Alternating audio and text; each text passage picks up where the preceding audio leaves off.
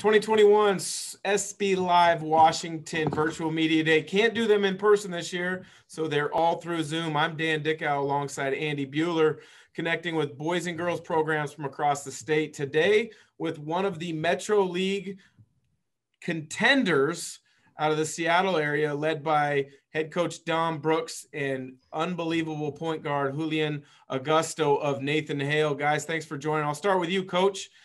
You guys get to play, and you've gotten started before a lot of other places across the state. How do you like the way your team's playing right now? I just love being in the gym, getting back with the guys. The energy and enthusiasm every day is just exciting to come into, especially with a short season. So many guys have so much to prove as players, and so many guys want to show that they've improved as a player. And so it's just been fun just getting back with the guys overall. Julian, you've put together a tremendous start to the season.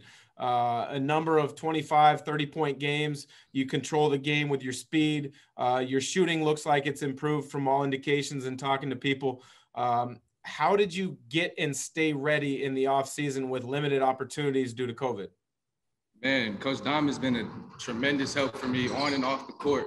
Throughout the off season, we've just been putting in work outside, wherever we can, outdoor courts, in the garage, lifting, all of that. That's doing as much as we can even though our resources are limited. Julian, I remember talking to you last summer when, you were still trying to navigate all that. Here you are all these months later, the season's been delayed. It's a shortened season. But you come out last week and you drop 38. You look like you're playing with something to prove. Is that right? Yeah, we haven't been able to play, so I haven't really been able to showcase what I can do throughout this corona and all of that. So it's pretty important that I get out there and just play with a chip on my shoulder every time I step on the court. Playing a little bit more above the rim this year, is that right? Yeah, been working on the bounce. Yes, sir. Dom, you're in a unique position in Seattle basketball because you're a head coach at Nathan Hale, but you're also well connected with Seattle Rotary and coaching some of their programs. How is that in regards to helping young kids get opportunities? Because you can talk to college coaches as both an AAU coach, but also as a high school coach, and you see them in both platforms. I think that's kind of gives me the opportunity to see kids, how they work at an individual basis and in a showcase basis at the AAU level. But then it's great to be able to see kids in a team setting and in a high school setting where they're asked to be a leader. They're asked to be a catalyst to a club. They're asked to be a vocal point, and not just on a weekend basis, but on a day-to-day basis. And I think that's really where we get to see where players are really at. And that's how I'm able to kind of be honest with college coaches and navigate kids to the right situations to benefit the future. Julian, there's a big-time tradition of guards out of the Seattle area. And a lot of those guards come back in the summers and mentor and work with the younger group that's coming up. Who has really kind of helped you develop and work on your game? My older cousin, Julian Agosto, he pushes me. He's the ultimate competitor. I don't know anybody that's as competitive as him.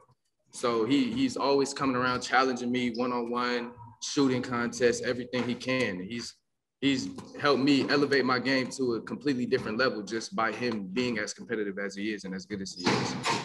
So I've talked to Coach in the past, and he says every year, like, he really owes it to his seniors to be able to make sure that not only they're showcasing the best side of their game at the high school level, but that he's helping get them opportunities at the next level. For you, you had a big junior season. You're showing out your senior year, and colleges have to know who you are at this point, despite all the setbacks. How is your recruitment going, and how has it been navigating that process throughout all this?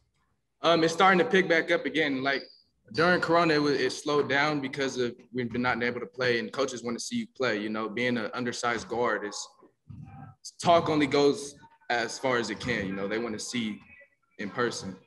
So it's been starting to pick back up, though. Coach Dom has been getting my name out there to a lot of coaches and really helping on that end. Julian, I got to ask you this, and it's going to be a similar question that I've asked a lot of the student athletes.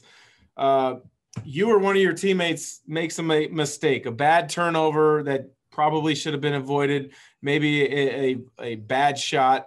What reaction does Coach Dom make that you know that you're in for it at the next timeout or dead ball? You're either coming out or you're hearing an earful. What's his reaction? He has this look, like you always know when he's about to say something to you. It's always gonna be my fault, of course, because I'm the point guard.